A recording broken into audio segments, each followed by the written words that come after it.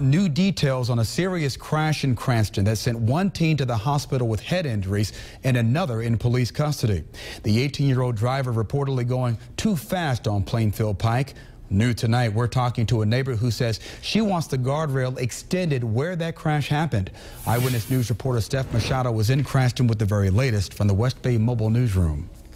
This is a new utility pole after police say a driver snapped it. They say he was going too fast around this sharp curve.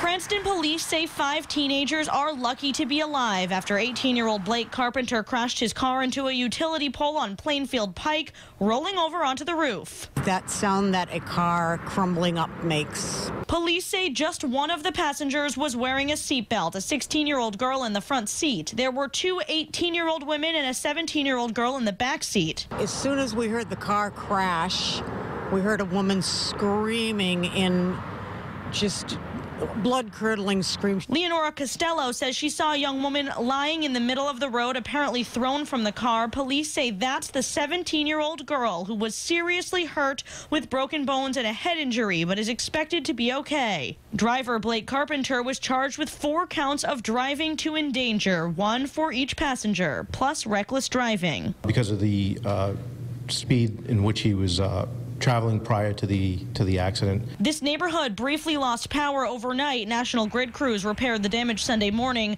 Costello says accidents aren't uncommon after this sharp curve, and she wants this guardrail to be extended. As residents here, we both feel very threatened. The driver and 3 of the passengers have been released from the hospital. Yes, all the occupants are definitely lucky to be alive at this point. That 17-year-old passenger is still in the hospital tonight. Carpenter was released on $5,000 personal recognizance. He's due back in court in April. In Cranston with the Mobile Newsroom, Steph Machado, Eyewitness News.